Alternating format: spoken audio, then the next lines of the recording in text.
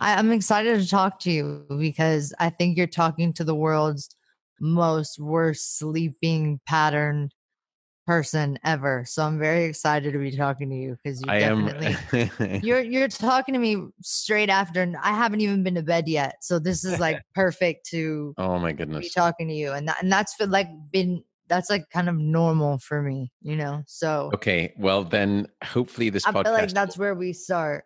yeah, I was going to say, it will be both informational for listeners, but also let's do this as a personal sleep intervention right now. Yeah, And because I it'll promise we'll help try me and a get you lot back. with anxiety and depression, I'm sure, right? I mean, just Yeah, getting everything right. yeah, we know that those two things are sleep and mental health are intimately related. In fact, a good example is in the past 20 years, we've not been able to discover a single psychiatric condition in which sleep is normal. So I think sleep has a critical part to play in our mental health. We used to think that it was the psychiatric disorder that was causing the sleep problem.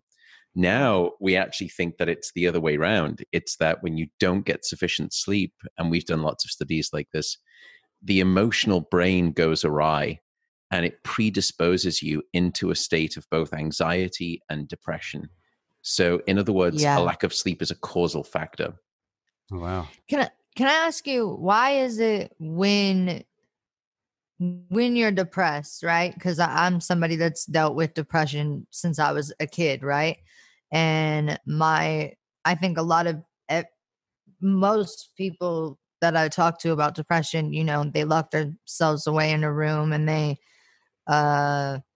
at least for me as a kid, I was a kid that literally sat in the dark, like during the day, had blackout curtains, turn my lights off, and I would be able to sleep during the day, sleep during the night, and that was kind of that's kind of your way out of depression. Whenever you're depressed, I think is where I would look forward to sleeping. I would almost use that like, okay, that passes the time. Why do you think that's something that people with depression, that's something that people just tend to kind of go to? Or how do you get kind of out of that cycle if you're doing that? Because I've definitely been in that cycle before where like I don't turn the lights on in my room, and like Right. I've been in my bed like I can remember a specific time of when I had to have been 14, 15, and I was in my room, lights out, sleeping majority of the time, not wanting to go out. Why is that like such a comforting but sad way of, I don't know, coping? Yeah, so it is a coping mechanism and it's understandable, but it's detrimental. The reason that it's understandable is that when you are depressed, what you have is a symptom called anhedonia. In other words, you just don't get much pleasure out of life. And more importantly than that, which comes directly onto what you're saying, is you don't want to engage with life. You want to socially withdraw.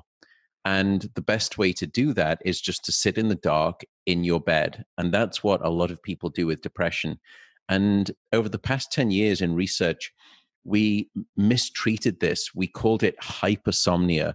We thought that people with depression were just sleeping a lot longer.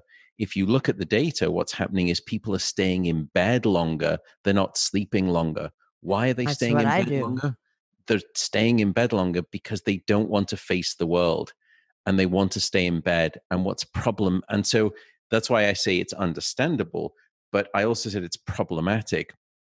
The reason it's problematic is that we are diurnal creatures. And what I mean by that is we should be awake and exposed to daylight during the day, and we should be asleep at night and exposed to darkness at night. And when you are not getting out during the day and you're not getting daylight, your brain gets confused. It doesn't know when it's day and night. So it doesn't get the instruction of when you should be sleeping and when you should be awake. So think of it like this beautiful sort of like a peaks and valleys.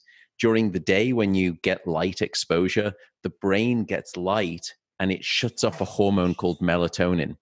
And that shut off of melatonin says, okay, it's daytime, you should be awake, wake up. And then when you get darkness at night, that hormone is released, melatonin, and it says it's nighttime, it's time to sleep. But if your brain is constantly bathed in light, or sorry, when your brain is constantly bathed in darkness and not getting any light during the day, it doesn't know where it is on the 24-hour cycle. So no wonder what happens then is that you kind of nap during the day, you're a little bit sleepy, but you're not really awake. And then at night, you're not really asleep, you're kind of awake because you don't have nice peaks and valleys. So the way to break that cycle is to get out of bed, get light exposure, and get social exposure. Right.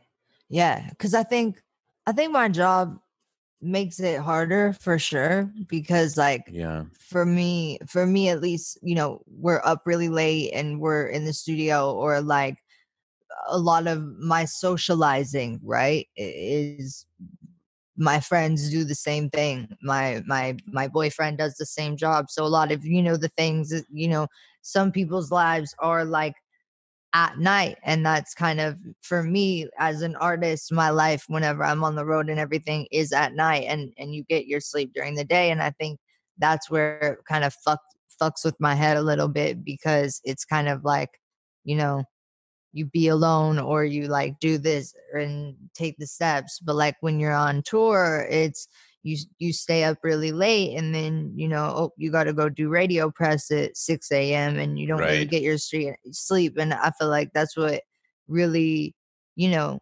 there were multiple reasons why I was very unhealthy, mentally healthy when I was on tour in 2018. But I definitely feel like rest was one of them, because I that was something that I was not getting in any It's way.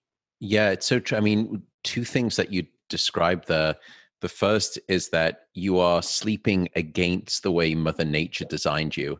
So it took about 3.6 million years to design this sleep cycle in human beings.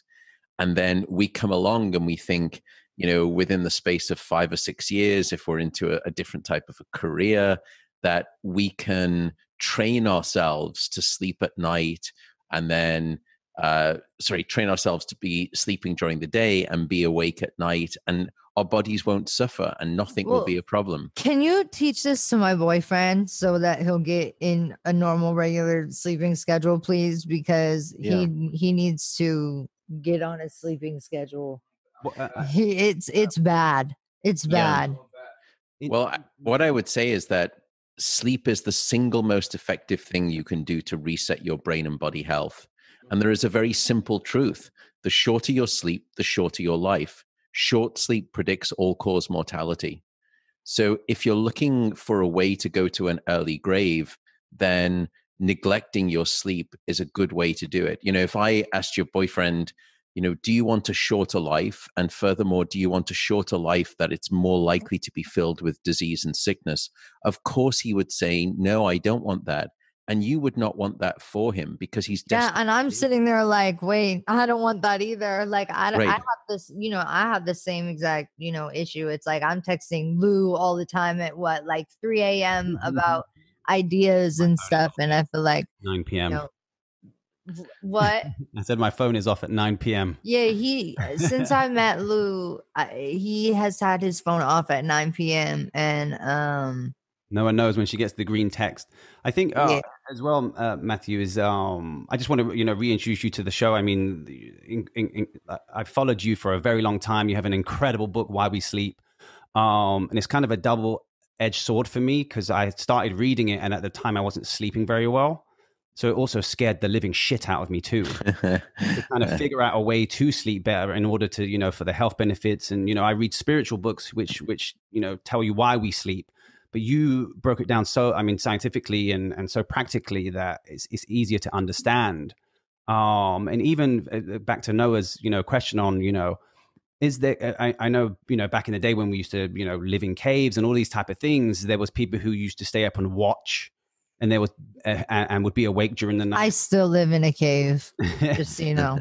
And then there would be people during the day who would go out and get food and forage and all those type of things. So is there still two set types of people? For example, Noah could be a night owl who's awake during the night, by design or genetics or a lineage of this history, That or was a good question, Lou. This is yeah. why we do this podcast, because I just like I blab about like my like normal person issues that I feel like everybody's like, yeah, that's what I do. But then Lou comes in real clutch with like the answers that I'm like, man, why didn't I think of that? No, they're both good because, well, what I love, Noah, about you is that, you know, you're just being yourself and you're describing the problems that are real to you.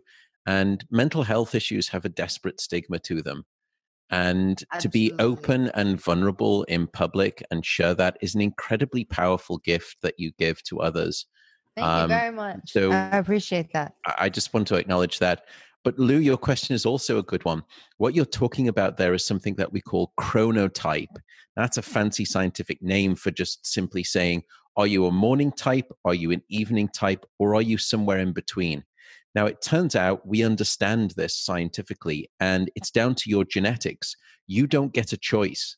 It's not up to you if you're a morning type or an evening type. It's gifted to you at birth and you live it throughout your life. It's very difficult to turn an evening type into a morning type. In fact, we don't have any good knowledge.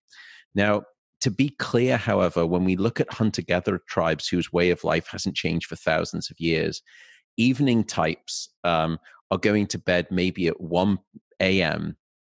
Whereas we often think of evening types in Western culture as going to bed at 5 or 6 a.m. So in Western culture, it's still a distortion. That's too far into the future. Because if you think about the term midnight, have you ever thought about what that actually means? Midnight actually means middle of Yeah. the night. And it should be for most of us, because when you look at these hunter gatherer tribes, most of them I go to shook sleep my head around no, 9 but I p.m. definitely know what midnight Yeah. stands for. Right. Yeah. You're like, do you know what midnight means? I'm like, no, actually. I was thinking you're going to explain some really deep thing. I'm like, is midnight my next tattoo? And you're like, it's literally middle of the night. Well, it's middle of the night in terms of your sleep cycle, because when you look at these tribes whose way of life is very naturalistic, they typically go to bed around 2 hours after sunset, around 9 p.m., and they wake up a little bit before dawn. And so our natural sleep rhythms have been desperately changed by modernity. And so it's not to say that, Noah, you couldn't be an evening type. In fact, I think you probably are a strong evening type. Can I Um, ask a question? yeah, please do. Because this would maybe give you like some little like more insight on me. And this might be bad, and you can tell me if this is bad and if this is part of my depression and if this is just me being what you're explaining to me right now. I'm happier going about my quote unquote day at nighttime too. Like I enjoy like evening. Like I get excited for it to be evening, and like that's just kind of like when I feel more like, I don't know, like it takes me a while throughout the day. And I don't know if that is just because of my sleeping schedule, but I've always been, even as a kid, I was going to bed, before school. I am a, I am a bat. And I don't know. Is that something, I kind of forget where I was going with that question, but like, I don't know. I kind of just like have always been attracted to nighttime Yeah. more so, or evening time, or when the sun is setting. That's whenever I'm at my best outside of the house, like ready to go. The only thing holding me back is like fucking traffic, you know what I mean? So Yeah. I usually like leave my house at the midnight hours. But is that normal? Like, are there people like that, or do you think that is part of my like? Is there something like a deeper rooted thing into there that like I mentioned this a lot in every episode. Uh, growing up with body dysmorphia, that's something that I've had since I was 11 years old, and I feel like there was a lot of times where I'm not really so much like that anymore. I get anxiety about it. I do a lot of therapy, and I've worked really hard to get through that. But I remember as a kid, like I didn't want to go in no bright rooms. I didn't want to go in anything. Right. I wanted, I feel like that's what almost got me to the point. I don't know, maybe that's what adapted me to liking nighttime so much, where it became kind of almost a bad habit, because I would want to be in a dimly lit room because I didn't want people looking at me, Right. because I felt ashamed. Yeah. I always felt like people were judging, people were always looking, and I didn't even want to see myself, because body dysmorphia is such a self-hatred disease, self-hating disease. And so, uh, I was just wondering, do you think that comes from, is that just like a personality trait, or do you think that, because I know a lot of people like me that kind of spark at nighttime, like, so I'm Right. sure that's a personality thing, but do you think that could also be like a coping mechanism? Because like Right. I always still, am usually in the dark, and like I'm a lot happier nowadays, but I still have my insecurities, and like I've always been more comfortable in the evening time, in the dark, when the lights are off, when whatever. And is that like, so Yeah, what is it's a that? good question. So I think there's two things going on here. I think the first thing is that you are naturally a night owl. So you are someone who's going to be going to bed later and waking up later. And by the way, this changes across our lifespan. When we're young kids, we'll typically be, even if we want to stay up late, we'll typically be going to bed earlier than we would as teenagers or in our 20s. And then as you get older, you start to go back in time. So you start to go to bed earlier and earlier. And Lou is a good example of that. But I think something different is also going on here. If I took you out of your environment and we did these studies that we typically do, let's say that for 4 weeks, I clear out your schedule, you do nothing, you come with me, and there's a bunch of other participants, and I take you on a camping trip up in the Rockies. I think what would happen there is that when I dislocated you from all of the different things that I think are forcing you to be awake too late at night, and I would just say, go to bed whenever you want, and I had a little wristwatch that's going to track your sleep. I think over those weeks, gradually you would start to go to bed earlier and earlier and earlier. And at some point, by about 2 weeks, we would have washed out all of the effects of modernity. And what would have happened is by week 2, I would find where your natural sweet spot is. And my guess is that your natural sweet spot is not how you're sleeping right now. My guess is that your natural sweet spot would probably be you're going to bed around 1 a.m. or 2 a.m., and you're going to be waking up around 10 a.m., 11 a.m., something like that. So I think there's two things going That's on. You usually aren't when I'm my most normal, right. honestly. Yeah. Yeah. But it's weird, during quarantine, I just started napping a lot. It didn't matter how much sleep I got at nighttime. Mm. Like I was just sleeping all the time. And that's kind of like carried into like, I mean, it's still quarantine to me. Like I'm not doing Right. anything, you know what I mean?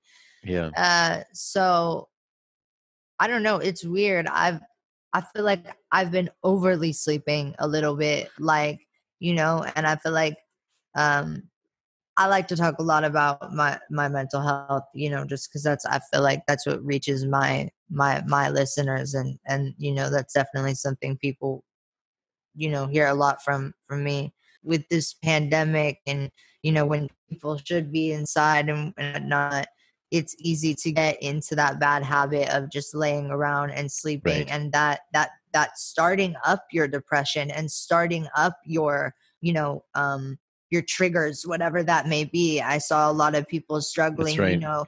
addictions were coming back. There were a lot of things that quarantine was bringing for people, and me being one of them, it definitely, I struggled a lot through quarantine, and a lot of it was that I slept a lot through it. And, I had my friends kind of like move into my house during quarantine, and we'd wake up around like 11, 12, 4 p.m. They would joke around, all right, it's Noah's nap time. I Right. would go to bed till 8 p.m., go to bed at 2 a.m., start all over again. And I was able to do that every single day. And, we all thought it was so funny, but then whenever I think about it, I'm like, there's no way that that's like, is my body, if your body's doing that, is your body just physically exhausted? It's a great question. I think there's probably, again, two things going on here. The first is that you're starting to try and sleep off a debt that you've been accumulating in the weeks before. And quarantine has given yourself the chance to try and take some of that debt back. Now, unfortunately, sleep is not like the bank. You can't accumulate a debt and pay it all off at some later point in time. It doesn't work like that, sadly. However, I think what's also happening is that naps are quite dangerous. Naps can be a double-edged sword. And the way it works is that from the moment that we all woke up, a chemical has been building up in your brain called adenosine, and it's the sleepiness molecule. And the longer that you've been awake, the sleepier that you feel. And then after about 16 hours of being awake, you should be sleepy enough to fall asleep and then stay asleep for 8 hours. But what happens is that when we sleep, we remove all of that sleepiness chemical. It's like a pressure valve on a pressure cooker. You just release some of that sleepiness. So why is this relevant to naps? Well, it's relevant to naps because let's say that you woke up at 11, as you mentioned, and you're building up all of this beautiful sleepiness, all of this sleep pressure, but then you take a nap at 4 p.m., and that nap takes away some of that healthy sleepiness. So no wonder come 1 a.m. or 2 a.m., you're not tired. Why? Because you don't have enough of that sleepiness still because you took a nap. Right. So the advice is to try and get your sleep schedule back into good, healthy conduct. What you need to do is stay away from naps, stay awake during the day, and then when you're sleepy, get to bed at night and have a good long sleep at night throughout that whole period. That's amazing. So say, for example, I have 4 great night sleeps during the week, and then the other 3 are terrible. Yeah. I guess that relates back to that is, so napping during the day, you just basically have to save your whole sleep for the evening. That's right. Yeah. The temptation when you've had a bad night of sleep is to then say, well, I'll wake up maybe a little bit later. That's the first thing not to do. If you're having a bad night of sleep, in fact, the single best piece of advice I can give you for sleep is wake up at the same time of day, no matter what, no matter whether you've had a bad night, no matter whether it's the weekday or the weekend. Regularity is the best piece of advice I can give you. And the reason is because you have a 24-hour biological clock that sits inside of your brain. And it expects regularity and it thrives best under conditions of regularity. So you need to feed it regularity. And one of the things it regulates is the sleep-wake schedule. So you need that. You need regularity. Wake up at the same time of day. But the temptation when you've had a bad night of sleep is not only to wake up later. And if you wake up later, here's the same problem. You're not going to be sleepy until later. So now your bedtime starts to drift forward and forward. The second thing is if you take a nap in the afternoon, all of a sudden you're going to take away some of that sleepiness. And so now, after that bad night of sleep, you take a nap in the middle of the day and you're setting yourself up for another bad night of sleep because you haven't allowed yourself to build up that sleepiness. So the rule is regularity. And secondly, no matter what, if you've had a bad night of sleep or it's the weekend, don't nap during the day. Build up all of that healthy sleepiness. That will give you the best chance for a good night of sleep. Amazing. What about the stages of sleep? I mean, because I've slept and had like super deep and dreamed and everything else. And what about like the light sleeps when you're kind of tossing and turning all night? And what are the stages of sleep, should I say? Yeah, so human beings don't just have one type of sleep. We actually have lots of different types of sleep. And in fact, we have 2 main types of sleep. One is called non-rapid eye movement sleep, or non-REM sleep for short. The other is called rapid eye movement sleep, or REM sleep, named not after the popular Michael Stipe pop band from the 1980s, but it's named after these bizarre rapid eye movements that occur. Now, it's during REM sleep when we dream. So think of REM sleep as dream sleep. And these 2 types of sleep, non-REM and REM, just go on and on in a looped cycle. It's like just like looping a track. And it's a 90-minute cycle. So you have non-REM sleep first, and it has light non-REM sleep and then deep non-REM sleep. So you go into light non-REM first, then you go down into deep non-REM sleep. That's that really restorative, dreamless sleep, no dreaming. Mm-hmm. And then after about 60 or 70 minutes, you'll start to rise back up and you'll have a short REM sleep period. And then back down into non-REM sleep you go, and then back up into REM sleep. And you do that every 90 minutes throughout the night. And it creates this standard 90-minute cycle of sleep.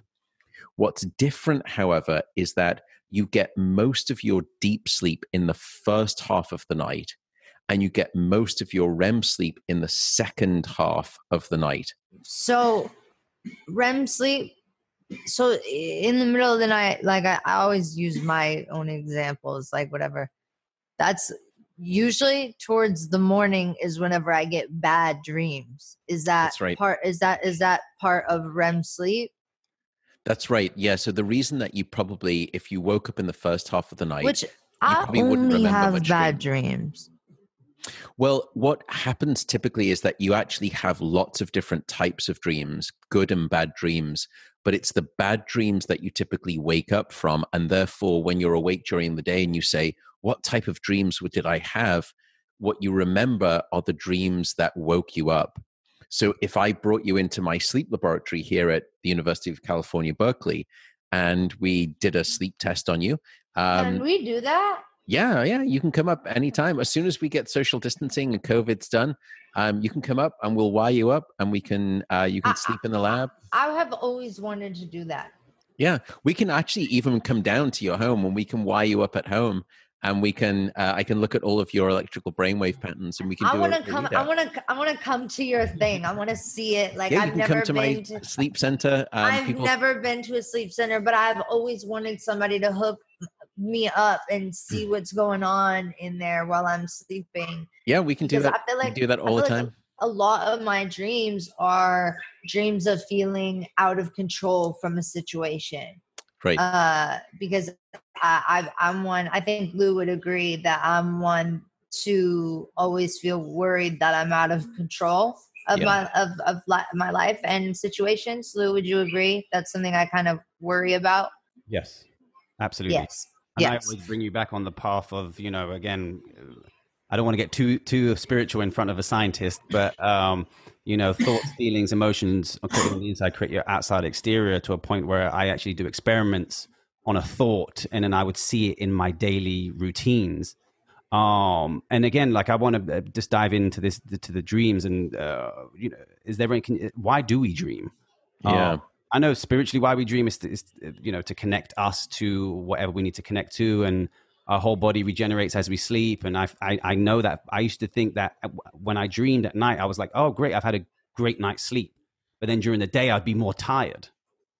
Yeah. So, I mean, and it comes back to what you were also saying, Noah. One of the functions of dream sleep, of rapid eye movement sleep, is emotional first aid. REM sleep is a form of overnight therapy. And we know that if you don't get your dream sleep, you're far more likely to be predisposed to psychiatric illness. It's during dream sleep that we take the emotionally difficult experiences that we've had during the day, and the brain starts to process them. And it starts to take the sharp edges off those emotional experiences, so that when we come back the next day, we don't feel as challenged or as traumatized by those experiences. And so it's not time that heals all wounds. It's time during dream sleep that actually provides you this emotional convalescence. And that's in part why we makes sense sometimes of these sort of difficult experiences, why sometimes our dreams can be bad. Don't worry about that necessarily. I mean, if it's really causing you problems, we can speak about that. But for the most part, think of dream sleep as it's a form of free therapy. And it comes in 90-minute cycles, and you don't have to pay. It's democratically available. You just have to put your head on the pillow, and it's gifted to you every single night. And you will feel better about those emotional experiences the next day. So that's one of the major functions of dream sleep. Wow. And then, and back to the kind of the dream state. I read somewhere that your brain is more, there's more brain activity when you're asleep than when you're awake. I mean, Isn't that interesting? So yeah. when you're in deep non-REM sleep, your brain actually, for the most part, slows down. But what happens is that during deep sleep, you get these huge, big, powerful brain waves because all of a sudden, hundreds of thousands of your brain cells all fire together and then go silent together. And it's almost like a crowd at a sports stadium. They all chant and then they go silent and they chant. And it's almost like a mantra. It's all of a sudden, it's like a call and response and it just comes over. So that's deep sleep. But for the most part, deep sleep is where the brain activity goes all the way down. But during REM sleep, if I bring Noah up to our sleep center here at UC Berkeley and we record her dream sleep, and I were to show you her brain activity when she's awake and her brain activity when she's in dream sleep, you could not tell the difference. Wow. In fact, what we found is that some parts of the brain, particularly the memory centers of the brain and the emotional centers of the brain, are even more active when we're in REM sleep dreaming than when we're awake. Yeah. So it's an incredibly active state. Do you find that because I'm the type of person who lives their life more so in fight or flight mode? No, you will still have that same degree of, everyone has that degree of just incredible activity during REM sleep. It's this amazing state. I mean, it's a second form of wakefulness, but we're just asleep. And in fact, what the reason, by the way, that we don't act out our dreams, even though we're having them, is that your brain stem will paralyze your body during dream sleep. Every time everyone listening to this goes into a dream episode, a REM sleep episode, you are completely paralyzed. You're locked into your own body. And it's a safety mechanism so that your body doesn't act out what your brain is doing, so that the mind can dream safely. But the brain is incredibly active. Now, if you are having more anxiety dreams, yes, sometimes the fight or flight parts of your nervous system in your body are actually higher. They're ramped up. And we can actually see some of that in your sleep at night. In fact, sleep is a good time for us to actually see how badly is your body doing in terms of its anxiety. It's an expression, it's a window of expression of the body's anxiety. Yeah. There's also something really beautiful that I found about sleep, because like I feel like when everything is like feels really, really crazy and like, you know, the worst of the worst shit could be happening to you, there's always that like it'll be the tiniest bit better in the morning. Just go to sleep. And Yes. there's always something about the next morning where it's not so hard. Yeah. And yeah. I feel like that one night of sleep of just shutting off like really helps you. And I feel like that helps a lot with healing.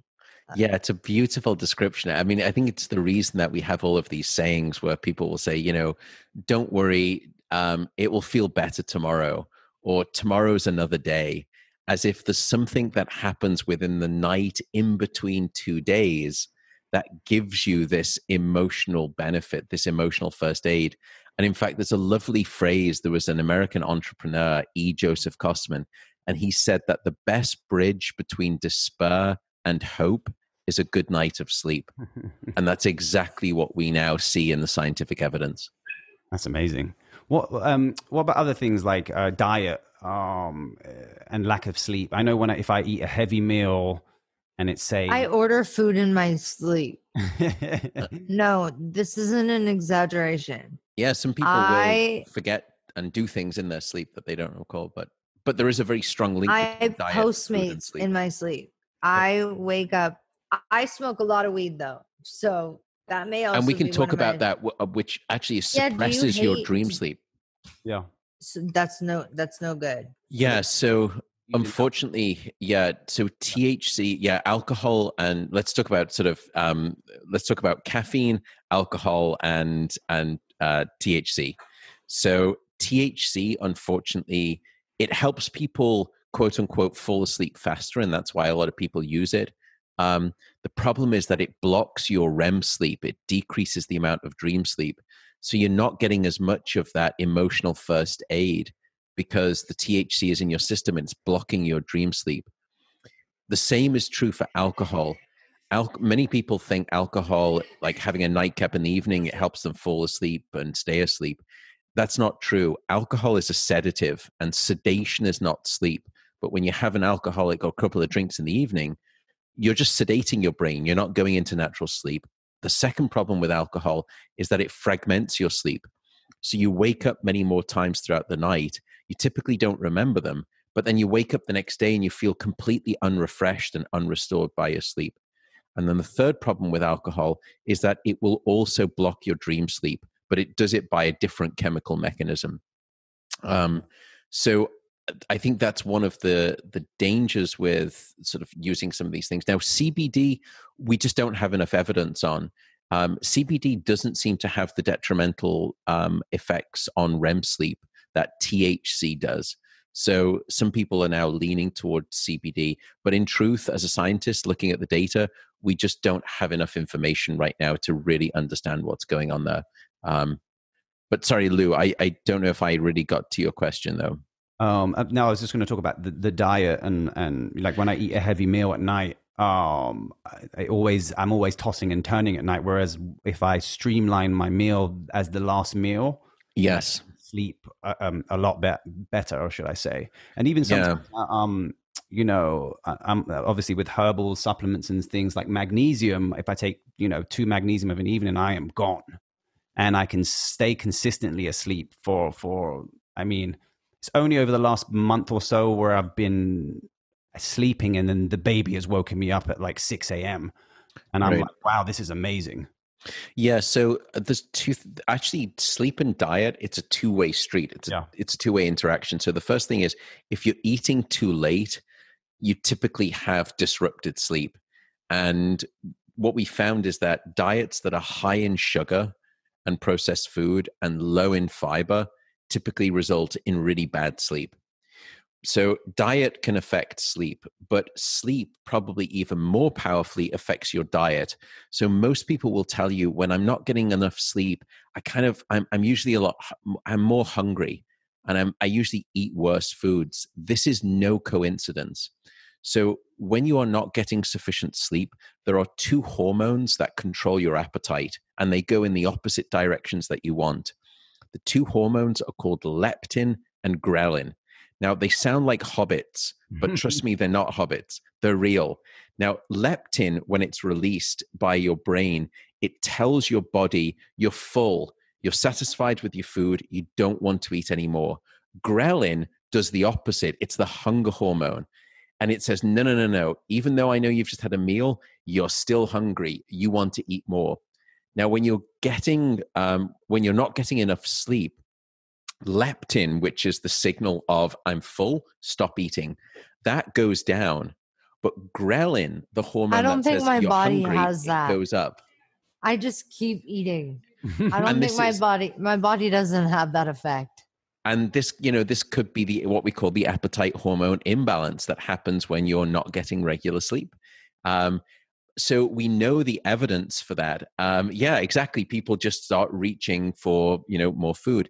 The problem is when we've done these studies too, it's not just that you start wanting to eat more food, you also want to eat the wrong things. So when you're sleep deprived, yes, you eat more overall, but you start to want to eat more sugary foods and heavy hitting carbohydrates, stodgy carbohydrates. So pizza, pasta, chips, snack bars, candy. These are the things that your sleep deprived brain goes after.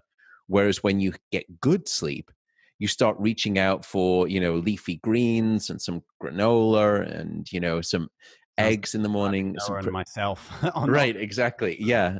And so he said leafy greens, and I started thinking of rolling up a blunt. I'm like, I'm thinking about the salad I'm going to have after this. I'm thinking about the smoothie I'm going to go get. And I'm now understanding so much more about the difference between Lou and Noah. When we say leafy greens, Noah's all about the salad. Noah's all about the blunt, and Lou's all about the the early salad. bed, the night owl, with the solar opposites. Right. One of the but same. But certainly there's a very strong link there. Yeah. Yeah. yeah. So how many hours should we be getting? Like consistent Yeah. for So us to consistent sleep. live a healthy, decent life. Yeah. So the recommendation right now is 7 to 9 hours for the average adult. And there's a range. It's just like calories. You know, I could say for the average, female, it's X number of calories a day. But that's different based on your size and how physically active you are. But somewhere between 7 to 9. Once you get below 7 hours of sleep, things start to go wrong in the body. Your immune system starts to implode. Your anxiety and depression will start to go up. Your cardiovascular system starts to go under strain. We start to see higher risk of certain types of cancer, including things such as lung cancer, ovarian cancer, as well as myeloma, which is a close form of lymphoma. In fact, recently, the World Health Organization, based on this information, decided to classify any form of nighttime shift work as a probable carcinogen. Wow. In other words, jobs that can induce cancer because of a disruption of your sleep-wake rhythms. That's worse. So the answer is that once you drop below 7 hours of sleep, it's very difficult to take any average human being and see them not have some kind of brain or body impairment. And in fact, there's a famous sleep scientist, Tom Roth, who I think once said that the number of people who can survive on less than 6 hours of sleep without showing any problems, rounded to a whole number and expressed as a percent of the population, is 0. Wow. I mean, that's insane. I mean, obviously, I know the health benefits because the way I feel, and I'm very in touch with the way I feel. What about surgeons? Very in touch with the way you feel. Surgeons and pilots and anyone who's kind of, has, someone's life in their hands, and Yeah. how affected are they with lack of sleep? I mean, there's no sleep test for them when they show up for work and have to pain or have to do brain surgery or any of these type of things. There's no test for that for them, right? Yeah, it's shocking, in fact, that the medical industry, which is supposed to be, there to promote healthcare, unfortunately, we place our young doctors, residents, in a state of total sleep deprivation. Yeah. They have to work these long, grueling hours. And firstly, what we found is that medical residents who are working a 30-hour shift will make 460% more diagnostic errors in the intensive care unit than a well-rested resident. Secondly, we know that if you're about to go and have surgery, if your surgeon has slept less than 6 hours in the previous 24, there is 170% increased risk of a major surgical error. That's profound. And the frightening thing is that the residents themselves become a part of this problem, because what we've also discovered is that when a resident who's worked a 30-hour shift gets back in their car to drive home at the end of their shift, they're 168% more likely to get into a car crash and then end up back in the emergency room where they just came from, but now as a victim rather than as a doctor. So this is lunacy that this is going on, and we can now see these changes. So I feel like now, then, if you're going in for surgery, you should be able to ask your doctor how well. You should be. Yeah, you should. How much sleep? You should be able to get that kind of data because it has a direct impact on the outcome of your surgery. Wow, that's insane. I want. I want to talk about just Einstein, for example. I know he would. And this relates back to your book and some of the TED Talks you've done of. The memory side of it. So, Einstein would take power naps during the day, which would be, a few minutes or a succession of minutes. And then we're working on an equation. And then when he would wake up. You stole my question. I did. And when he I was going to ask, was it Einstein that napped every couple, it was actually Thomas Edison. Oh, there we go. Maybe I'm confusing Thomas Edison. Yeah. Thomas Edison, who would take a nap every 15 minutes or every 20 minutes or something crazy? He wouldn't do it quite that frequently, but what he would do is he would just take these very small naps in the afternoon to try and problem solve, because one of the other benefits of sleep is creativity.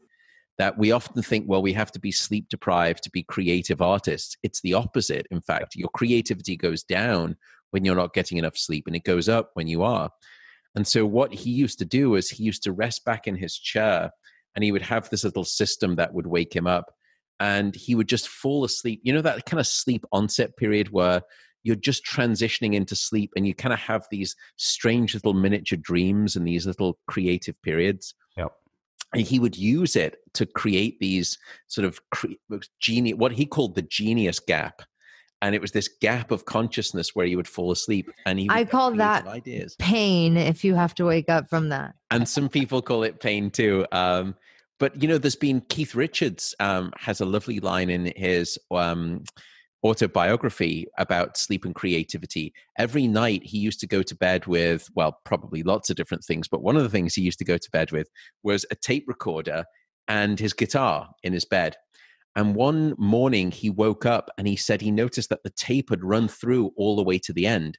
So he rewound the tape and he hit play, and he said there in some ghostly vision were the opening chords of Satisfaction, the most famous song of the Rolling Stones. And he'd come up with it in a dream. And then he said it was followed by 42 minutes of snoring. And then the tape ran out. But we can see dream-inspired creativity time and time again in artists. Lots of examples. No, you have to fall asleep in front of the piano. Yeah. And then record. Very easy for me. I'm always about to fall asleep, it feels like. Chronic sleep deprivation. We're going to solve that. I always laugh and I'm like, I feel like I haven't slept since 2013. Okay. We'll continue to speak offline. We'll solve this. I know. It's like, yeah, it's honestly, yeah, no matter what I do, like whenever I'm like really on a schedule and like working a lot, like I feel like I'm like better, but like I've always just been like a sleepy human being. Yeah, and it could just be that, you know, sleep has never been as particularly well structured for you, and it's been always difficult to get, perhaps even since as a child. But what we do know is that everybody is capable of healthy sleep. At least when you're young and healthy, you are capable of a natural, normal sleep pattern. You just have to give yourself the right ability and the right environment to get that sleep. And if you do, sleep will take care of itself. You don't have to worry about sleep. Yeah. But what you can't do is fight sleep by creating a schedule and a lifestyle that fights against sleep, because the elastic band of sleep deprivation can stretch only so far before it snaps. Yeah. And it can snap if you all of a sudden go to the doctor and you find a lump somewhere on your body, or it can snap because you have an episode of suicide ideation and you feel like you want to take your own life. And there's a very strong relationship between a lack of sleep and suicidal thoughts, suicide attempt, and tragically suicide completion. So somewhere along the way, a lack of sleep will get you. You can't hide from it. Yeah. Is there any techniques that how well do you sleep? I'm dying to know that. And is there any techniques you use that would help anyone to get a good night's sleep? Or obviously, there's so many different components to actually get night's sleep. So I think there are 5 things that you can do tonight to start getting better sleep. Number 1, we've already spoken about, which is regularity. Set a schedule, don't deviate from it. Have an alarm that is a to-bed alarm and a wake-up alarm. The second thing is get daylight during the day and get darkness at night.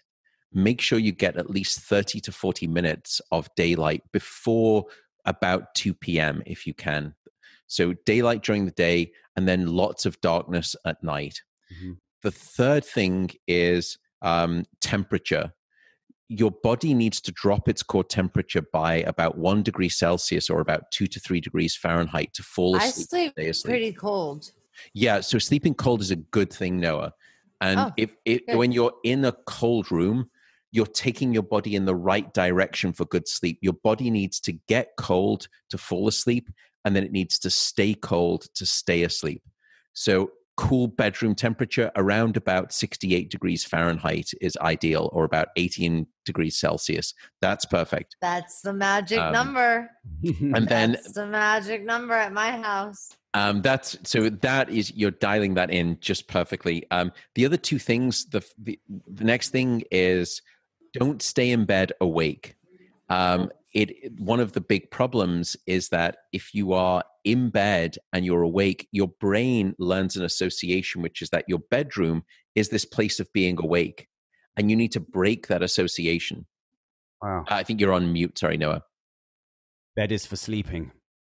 That's right. Bed is for sleeping it and turns romantic into some activities. place that you want to hang out in, right? Right. And you shouldn't do that, because then all of a sudden your brain, when it gets into bed and you actually want to sleep, it thinks, well, hang on a second. This thing called the bed is this place where I'm awake. So if you're lying in bed awake, get out of bed, do something else. And the analogy here would be you'd never sit at the dinner table waiting to get hungry. So why would you lie in bed waiting to get sleepy? And the answer is you shouldn't. You should get out of bed, do something different. The final two things are alcohol and caffeine, and we've already spoken about those.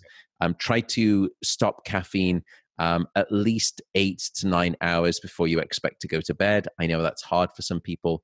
And then avoid alcohol in the evenings before bed.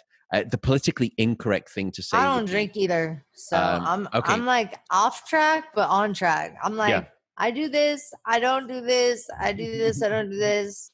Soda's a no-go for me. Alcohol's a no-go for me. That's great.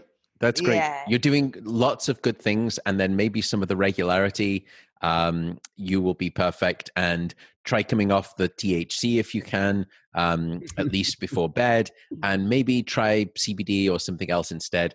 That can really help your dream sleep. I'll try. Just a couple more questions, Matthew. In terms of, like, say, phones or computers or TV, how does that adversely affect your sleep? Or should there be a cutoff time? Cutoff point before sleep? It's a really important point, especially for young people, because our phones are typically a huge trigger of social anxiety and depression. And when you are activated by your phones, you're not going to sleep, or you're not going to sleep well. So there's probably two pieces of advice. Firstly, try to make your bedroom technology free.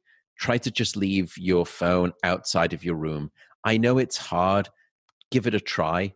And then when you wake up in the morning, don't make it the first thing that you do. See if you can just give yourself 5 minutes. All I ask is 5 minutes. Yeah. Don't check your phone. Just brush your teeth, get out of bed, make yourself, cup of coffee, cup of tea, whatever it is.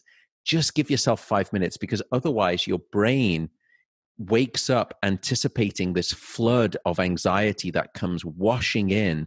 Because the first thing that most people do when they wake up is they reach for their phone, they open it up, and all of these triggers come into our lives. That shouldn't be the way that we expect to wake up. It's not a good way to start your day. And your brain will not sleep as deeply if it's expecting that. It's called anticipatory anxiety, and you shouldn't. Yeah, you just wake up with straight anxiety. Yeah, and expecting that anxiety, it's coming. So try to give yourself the compassion, the self-compassion, to keep that phone outside of the bedroom, and give yourself 5 to 10 minutes before you check it every day. If you have to bring your phone into the bedroom at night, my typical rule of thumb is that you can only use it standing up. You can't use it lying down or sitting down, because the blue light is bad. It blocks the melatonin hormone, which is good for darkness and good for sleep. But phones have another dark side to them, which is that they are activating you and they mask your sleepiness. So you could be lying in bed, and if there's a power cut and your phone lost charge, you would probably fall asleep. But if you're using your phone, you're just as sleepy. But then all of a sudden, what you find is that phone is so activating, it keeps you awake. Yep. And so try to, again, just cut down phone use in the last hour before bed if you can. And if you really, really have to take it into the bedroom, you can only use the phone when you're standing up. And after a while, you just get so tired, you put the phone away and you get into bed. Absolutely. I always put my phone on airplane mode anyway. And then of an evening, say 9 o'clock, I wear red glasses. And blue light blocking glasses. The yellow or red glasses. Anything is just red. I wear the blue light glasses too. Yeah. Yeah, there's been one study That's honestly that showed why that I they can keep help a closing little my bit. eyes.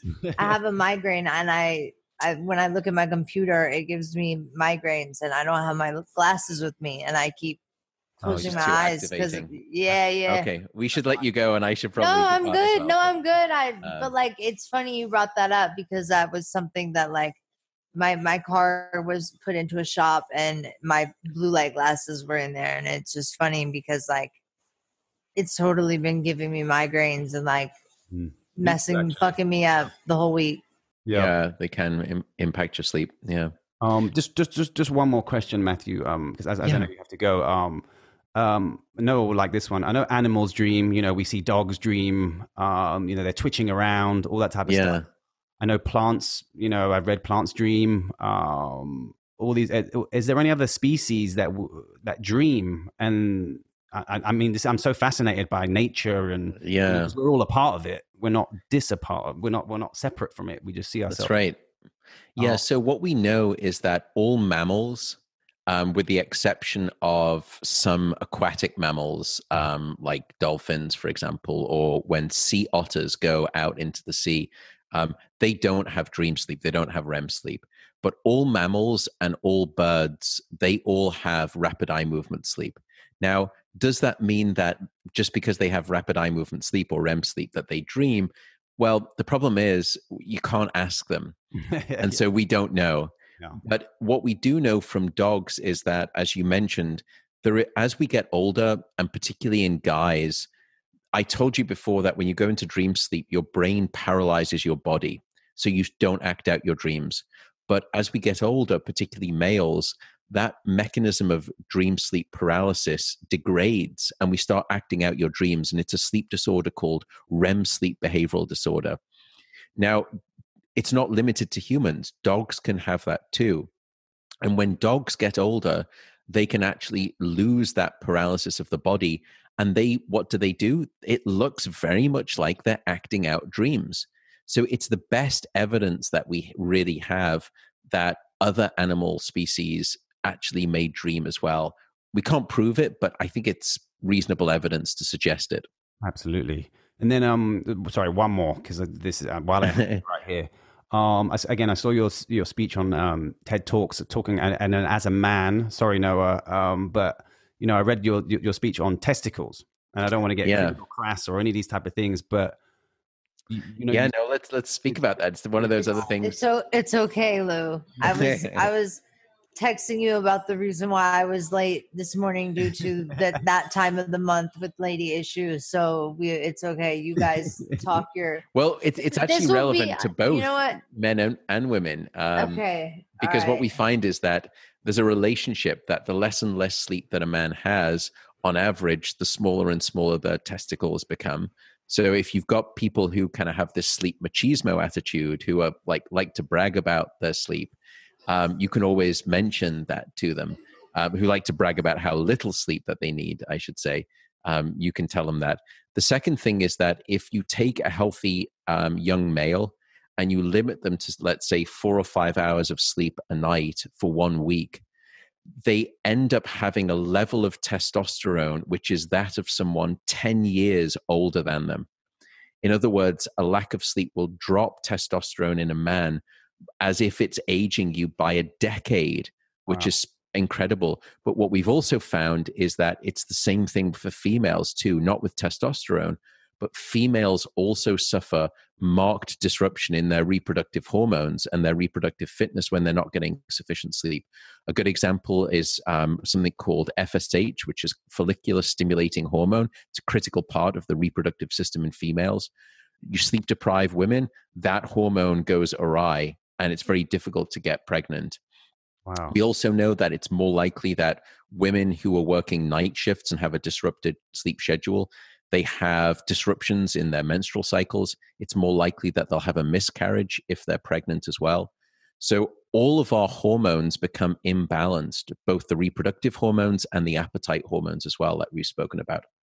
Wow. So, I mean, what I take from that is this: everyone needs to sleep.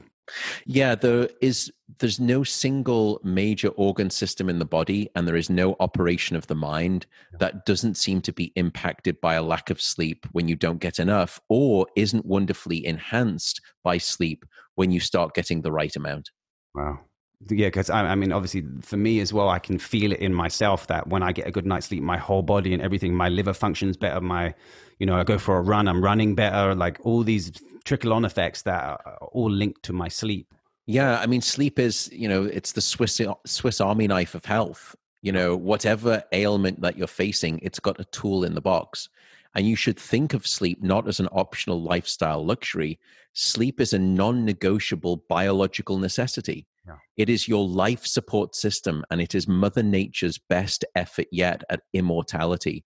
And I think the decimation of sleep throughout industrialized nations, particularly in young adults, is having a catastrophic impact on our health and our wellness. So sleep is the elixir of life. That's, I think, a good way to maybe close. And I should probably go and teach, unfortunately. I'm gonna get that tattooed. Me too. Yeah, I'm getting that tattooed. Sleep is the elixir of life.